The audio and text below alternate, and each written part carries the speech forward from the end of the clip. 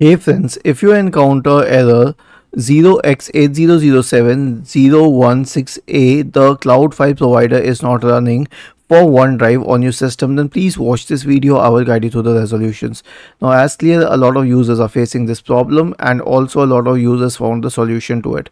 So the solution is as follows. First of all, this is not a solution, it's a workaround.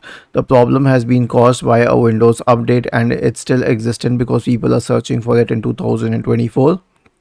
So right click on the OneDrive icon. If you don't find it here, click on this upward pointing arrow. You'll find the OneDrive cloud icon here.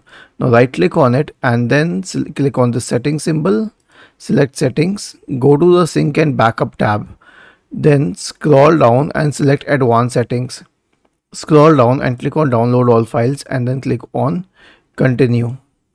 Okay, and I'll tell you what it does. You will notice that all of this blue symbols will turn into a green check mark, which means that all files have been downloaded to the system. And then you can delete a few redundant files which have 0 KB space, but that again is not necessary. This should fix the problem for the while. Now, as for a longer solution, if Microsoft is pushing a fix to it, a Windows update will also push that fix on your computer. So right click on the start button and select settings from the menu. Go to the Windows Update tab on the list on the left hand side, and in the right pane click on check for updates, and this should fix the problem on your computer. Was this helpful?